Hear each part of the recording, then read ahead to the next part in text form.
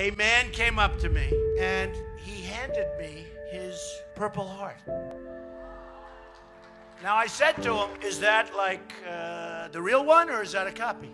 Mr. Trump and his comments about the Purple Heart obviously show his ignorance to what the Purple Heart is and what it represents. I always wanted to get the Purple Heart. This was much easier. Not everybody that receives Purple Hearts gets to come home with an injury. Some of them are awarded posthumously, and those Purple Hearts sit with their families and their loved ones, and they look upon it every day and remember the sacrifice, true, real sacrifice. That's what the Purple Heart stands for, and Donald Trump can't even conceive of that sacrifice. Donald Trump compared his sacrifices to the sacrifices of two parents who lost their son in war. How would you answer that, Father? What sacrifice have you made for your country? I think I made a lot of sacrifices, built great structures. I've had tremendous success. I think those I've are done a lot. sacrifices? Oh, sure, I think they're sacrifices. I think Donald Trump is having a hard time making a distinction between sacrifice and opportunity. Sacrifice means giving something up for the benefit of someone else.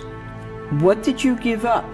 For us, it means putting your life on the line to defend the freedoms here in America. I think it's gross to not honor veterans. They are giving their lives for the country, and they are doing an honorable thing. There's no evidence that he has a clue. That's one of his favorite expressions. So-and-so doesn't have a clue. Well, he doesn't have a clue what service to his nation means.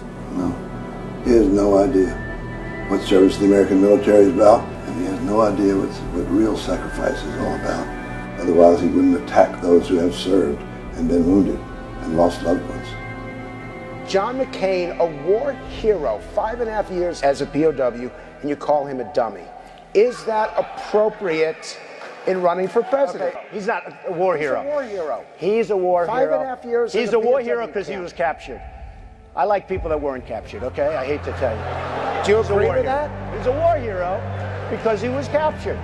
Apart from the outrage of the insult to prisoners of war, he insulted all of our military.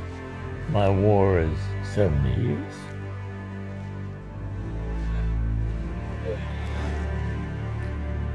Ago and yesterday.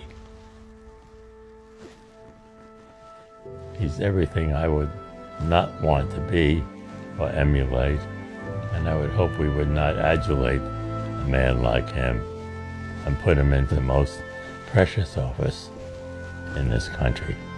His comments showed his inability to know anything about the military or to want to know anything about the military. He is naive to what the military does around the world and the sacrifices that military families make. But not only that, they show his incompetence to be a commander-in-chief and the leader of the United States of America.